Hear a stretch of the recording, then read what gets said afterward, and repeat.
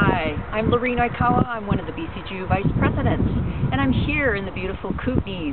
Just behind me you can see the Columbia River and Castlegar. We just held a BCGEU conference for women from this region. It was a fabulous conference. We had women all over from the region who talked about some of the challenges to do with life-work harmony. And more importantly, we also talked about actions we can all take and the union can take to overcome those barriers for our women activists.